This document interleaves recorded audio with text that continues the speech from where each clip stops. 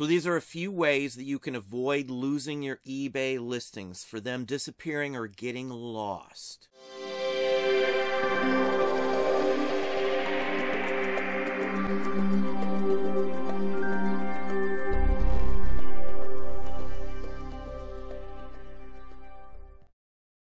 Hey, it's Don. Today we're going to address a few issues that quite a few people have been having as of late. I've gotten quite a few messages about lost eBay listings. So I wanted to address and talk about ways to avoid losing them, because they seem to happen during certain activities that are easily avoidable. Now, the first one is when you're ending and selling similar, or if you don't do end and sell similar, maybe you do end and relist. What I find is a lot of folks end listings, and then they sometimes think they relisted them and delete them before they were relisted. Now, a big issue with that, and why a lot of people seem to have that issue, is they're not taking into account when they're checking your totals, the total amount of listings before you start ending and selling similar, and those after you end and sell similar. The biggest problem with that is you may not be accounting for auto relist. Now, you can easily check how many listings are going to relist that day. It states that on the main page of the hub, your landing page with all the customizable widgets you can add to it that shows all of your totals on it. There is a line on that page that tells you how many will be relisted that day, or how many will be ending, I guess it says. So that number tells you how many are still pending to end. I usually do not do end and sell similar when I know other ones from eBay will be relisted automatically. These days, I try to do end and sell similar on the same day, so I'm bunching them all up so there are no listings that will be auto-relisted those days by eBay. And what happens when you don't take into account those that are auto-relisted by eBay, you may look at the total number of listings. Let's say it says 5,000. And you go ahead and you end them, you get occupied with something, you come back and you look at your totals, and now they're well over 5,000 because eBay auto-relisted some listings. And you wrongly assume that they already were sold as similar or relisted, and you delete them. Only later to find out that you didn't do it, and it was just basically eBay auto-relisting listings. Now, I bring this up because the other week, eBay took some time, a very long delay in getting listings auto-relisted. We had several thousand that were gone from the platform for about 5 or 6 hours total. Some were floating back in there between this time frame. But they were gone for a very long time, almost to the extent where we were a little worried that they may not show back up. Now, it does state in the user agreement that it could take 24 hours from the time you first list it. That would, again, correspond with when it's auto-relisted. It could take 24 hours for those items to show up. Obviously, there's volume and things like that on eBay. There may be a ton going on. It tries its best to get the listings auto-relisted. That's fine, completely understandable. It doesn't really necessarily bother me. Obviously, I'd like to have all of my listings visible every minute they can, but if you're going to end and sell similar or end and relist, you're going to have to deal with some of your listings may not be visible for a few hours. It rarely happens. It's usually instantaneously, so when they end, auto-end, and then auto-relist, it's usually within a few seconds at best. Does them in stages, one every second, one every half second, or whatever the case may be. Always wait till those are done before you go and do end and sell similar on your own. Because inevitably many people have got caught by that issue specifically and assumed wrong and deleted listings. If they're totally deleted on your end, you cannot get them back through eBay. Now, we use a couple third-party apps that back up all of our listings, so I don't have to worry if that would happen. But if you're not one of those who has a third-party app or doesn't, have a direct sync that cross-lists your items where you don't have to take anything down, it zeroes them out and stuff. And again, then if you delete your listings, they're gone. Gone, gone, gone. You can't go back and recreate them. You may still be able to get the photos or something, but it's going to be a horrendously long process, and you'll end up having to probably type them in again. So avoid that issue simply by just not doing end and sell similar when you know you've got auto relists going to happen. Now, you can actually see the time they're going to auto relist. So you can do it before that or whatever the case may be. Just go ahead and look at your oldest listings, sort them from your listings tab in the hub by oldest first, and you'll be able to tell when the next one is set to auto relist. It'll automatically end by eBay, and eBay automatically restarts it again for another 30 days. That's the gist on that process. Nothing wrong with it. It's been like that for years. It's not an issue, but just keep that in mind. In those cases, it always seems to be the person who was doing it accidentally deleted it. I've had a lot of people reach out to me, after I've talked about doing this, and that seems to be the biggest issue. I always check my totals before I end anything. How many active listings do I have? So if I end 200, at the end of the day, I have to have set amount of listings again once I sell similar. Hopefully that makes sense.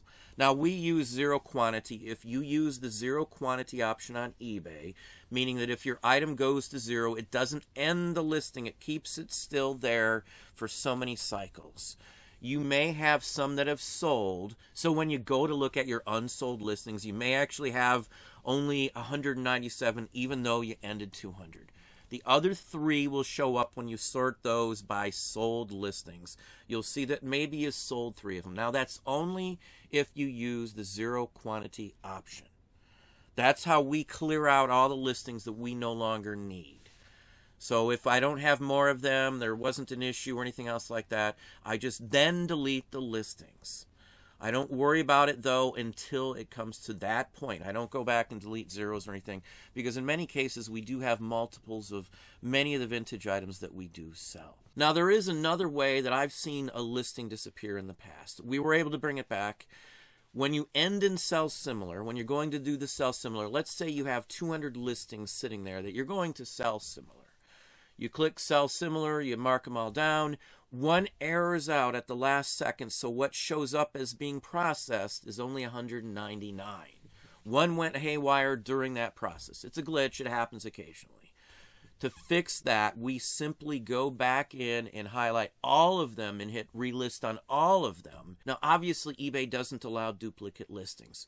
So the 199 listings that already processed will come in with an error. The one single one that wasn't processed should process on this time. So you'll basically have that one process, and then you'll cancel out on the other 199, and then boom, you've got all 200 of your listings back up and active. It's the only way that I know that you can check which one it is without going listing by listing, all 200 of them, to figure it out. Again, eBay has a feature in there that will stop duplicate listings, and it'll give you an error notice when you go and sell similar. Try it with one if you question that, and you'll see that it'll tell you you've already have that listing listed and you're not allowed to duplicate it exactly. So that's the key on that one. That's the easiest way to figure out when it glitches out in one single listing. It's rare, but I have personally seen it several times happen where we've had to use that option, and it did fix it. It did find the one single listing that was gone. Maybe it's 2, maybe it's 3, whatever the case may be. Now, one other aspect on listings that I've had other people reach out to me quite a bit lately are drafts. Now, I personally never recommend drafts, and I don't use them anymore at all. Haven't in several years, because my drafts disappeared on multiple occasions, lots of them. Glitch at eBay, whatever the case may be. So I don't do drafts. I don't recommend drafts. If you want to take a few days off, in my personal opinion, taking 2 days off a week is not going to kill your sales. Not at all. You don't have to necessarily list every single day of the week a whole bunch of items. From what we see, you just have to list at least 5 days, and enough on those 5 days to have a bunch of new things going on.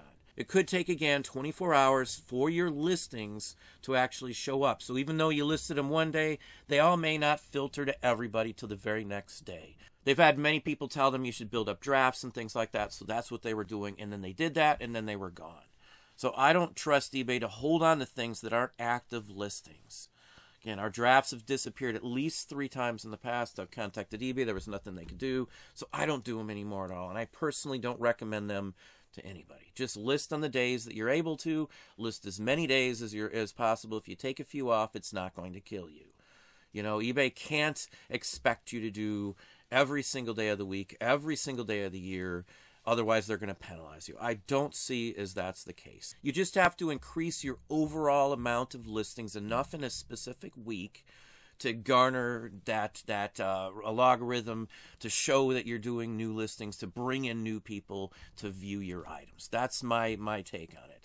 you know, 0.5% to 1%, depending again on how many listings you have. So the more listings you have, the more you should get up every week to keep building upon that, again, to show some action on your account. And that's the basic gist on it. But those are the issues that you have to worry about. That's the way to stop them. That way you shouldn't be losing any listings or drafts for those listings.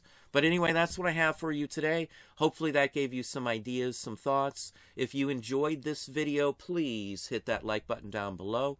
You can also hit the bell icon to be notified if I post new content or go live. Subscribe and tell all your friends.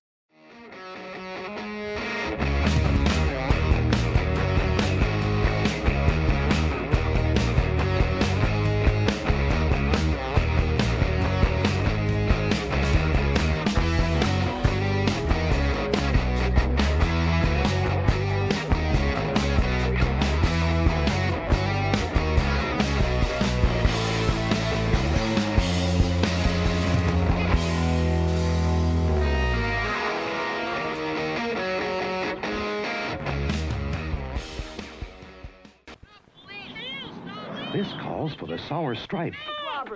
Help! A quick change and beechnut stripes again. New beechnut sour stripes gum. 5 fruit flavors in every pack.